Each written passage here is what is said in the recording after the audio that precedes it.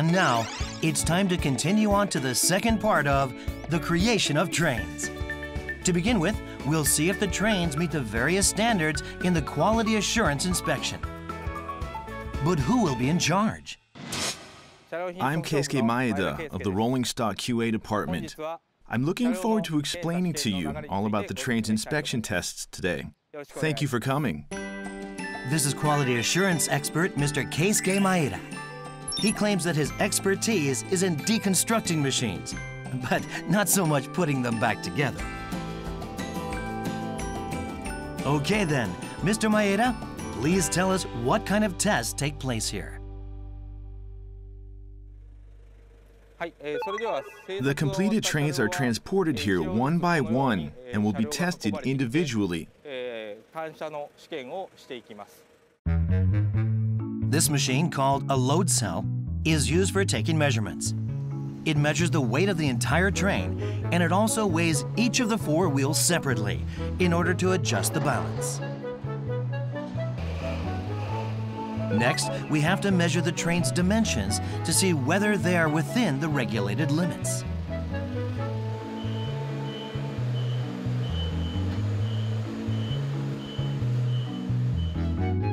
The trains then go on to the turntable for the curve test. This is to check if there are any problems with the cables or the push car when they are twisted.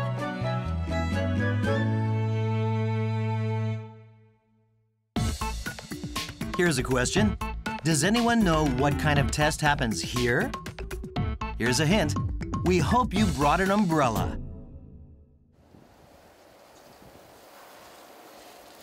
Which can only mean the answer is the waterproof test. With this inspection, you can find out whether there are any leaks inside the train. It drains water, which is equivalent to a heavy 150 millimeter precipitation per hour, and the train becomes completely drenched in the blink of an eye. Inside the car, the staff carefully checks for water leaks. They check the cracks of the doors and windows, of course, and even check in parts that we normally can't see, so that not a single drop of leaking water goes overlooked. This car's waterproof test is complete. There were no leaks whatsoever. Now that it passed the inspection, we can go on to the next part of the process. What we have next is this train garage. But what's that sound? It sounds like some kind of metallic clanking. Oh no, they're banging on a brand new train car with those hammers. Mr. Maeda, what in the world is going on here? This is to make sure that the bolts are fastened. If you hit the bolt with a hammer and it makes a different sound, it means it's loose. Whoops, excuse me. So, it seems like they have been using this method for a long time. By the way, this is the sound of a properly tightened bolt. And this is the sound of a loose bolt. A true quality assurance professional won't let a single loose bolt go overlooked. Also, the workers conduct a thorough visual check. They mark every problem they notice with a slip of paper. With 3 people performing the check, not a single flaw, no matter how small, goes unnoticed. After this, the car power switches on, and the train has the commissioning test. If it passes the test, then it finally embarks toward the final test. Now let's go see the train in action. Nishikaratsu bound train, here we go!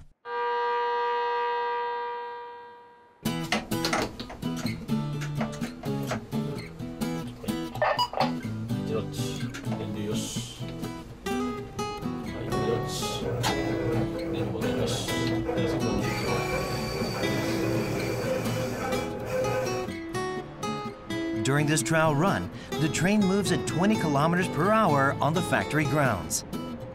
Here the train is inspected one last time for proper acceleration, brakes, or for any unusual noises. Wow, this is a pretty fun test, isn't it?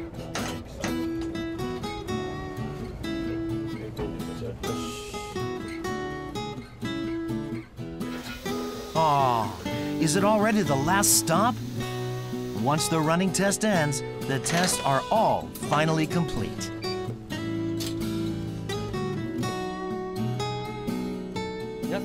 What did everybody think? The train passed the running test and the final inspection. After this, we can finally start shipping the trains out. It certainly was a smooth ride, wasn't it? And now, I'll switch it over to Mr. Suketomo from Hitachi Transport Systems Limited. And with that, it's finally time to set off. We now have Mr. Suketomo to answer our questions. Hello, I'm Hisashi Suketomo from Hitachi Transport System Limited, Kasado Service Office. From me, you'll learn about the transportation of the trains. Mr. Suketomo is an expert in transportation after 7 years of continuous service with Hitachi. He loves to travel in his free time, so he's always on the go. The trains from Kasado Works are carried by marine or land transportation. The trains that are carried by marine transport are first moved to the factory's piers, and then they get loaded onto boats by crane. Meanwhile, trains that are transported by land are carried by locomotives.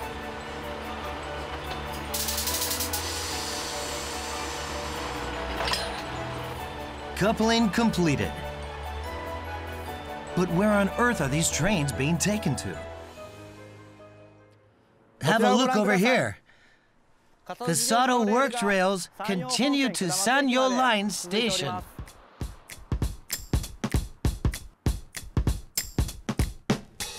I see.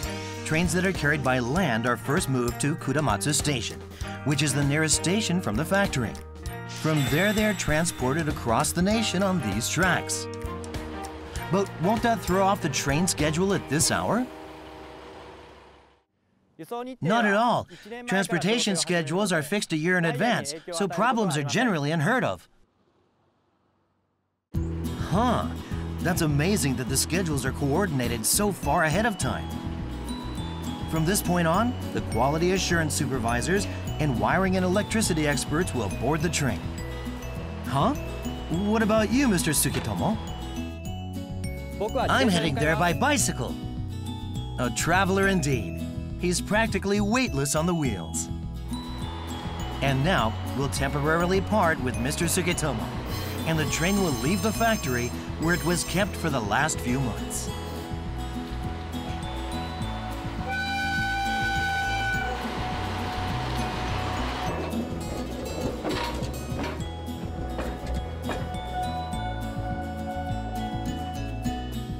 A train stops in front of us 500 meters from the station.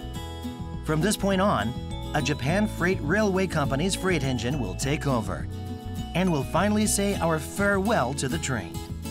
But hold on a second. Here comes Mr. Suketomo. I hope that the train we manufactured here at Kasado Works serves our customers safely. As Mr. Suketomo watches over, the freight engine is almost ready to take off.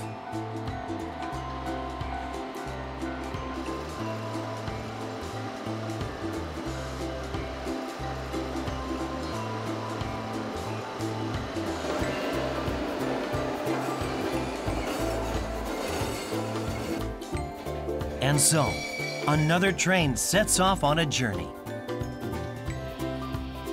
But there's no time to relax when there's always more work to be done. Every year, hundreds of trains are shipped to all around the world from where we stand in Kasado. As a comprehensive railway system integrator, Hitachi provides a wide range of services. Today, there are roughly 1,500 workers performing various tasks. And carrying the workers' hopes and dreams are these trains. Which town will they be sent to next? Perhaps it can be yours.